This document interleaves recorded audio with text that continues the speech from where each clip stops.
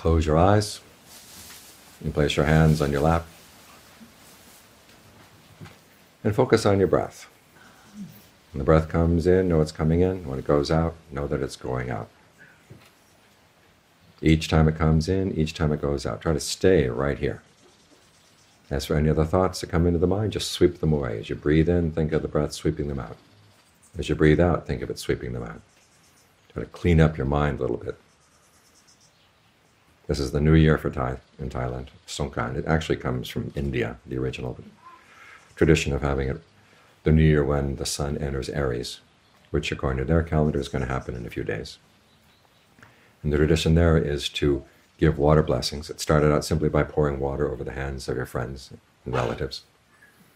And then it developed into pouring water over everybody else. It's the hot time of year when things are dusty and dry.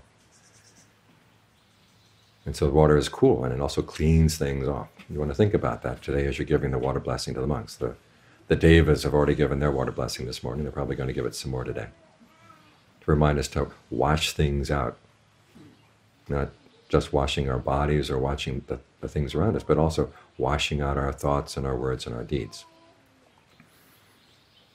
This is an important principle because it's our deeds, our thoughts and our words and deeds that are going to shape the next year. We want to make sure that they're clean. What does it mean to have clean thoughts, clean words, clean deeds? Well, the clean deeds, it means no killing, no stealing, no illicit sex. Clean words means no lying, no divisive speech, in other words, trying to break friends apart from each other. No harsh speech, speech that was made simply to hurt somebody else's feelings. No idle chatter, in other words, speech with no clear intent at all. Just open your mouth and whatever's going to come out is going to come out. You want to cleanse your words and deeds in this way.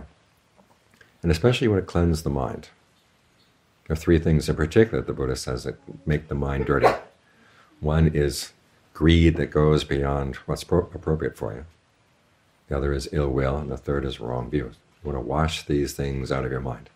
This is one of the reasons why we meditate, to allow the mind to settle down and be still so it can recognize what's going on in the mind, not just simply run with every thought that comes in.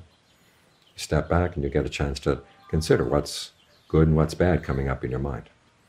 Think of your mind like a committee with lots of different voices, lots of different opinions, some of which are good, some of which are not so good. And just because something gets recommended by somebody in the committee doesn't mean that you have to follow with it. But all too often the mind is weak and it's not paying careful attention, so whoever whispers in your ear, you just run with that person. And then you start thinking about it afterwards and it's too late. You want to think about these things before you do them. You want to look at your intentions to see if there's any inappropriate greed, any ill will, or any wrong views involved in them. What is inappropriate greed?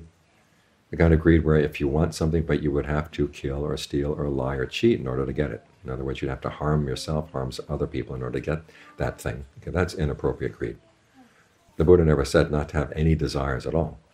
After all, he said that one of the hallmarks of a wise person is being industrious. In other words, seeing that there's good that can come from working hard, taking care of what you've earned, so that you can have the things that you want that are appropriate for you. In other words, appropriate that you don't have to do anything unskillful, anything against the precepts in order to gain them.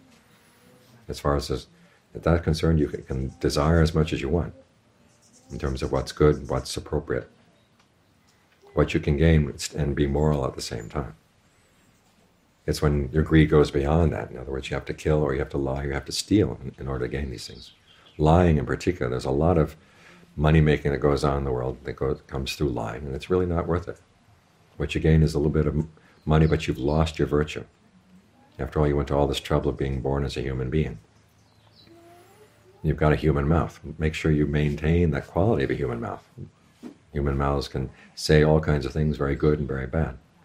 But you want to do honor to the fact that you worked hard to get this mouth. So use it to say things that are true, things that create harmony, things that make people want to do what is good.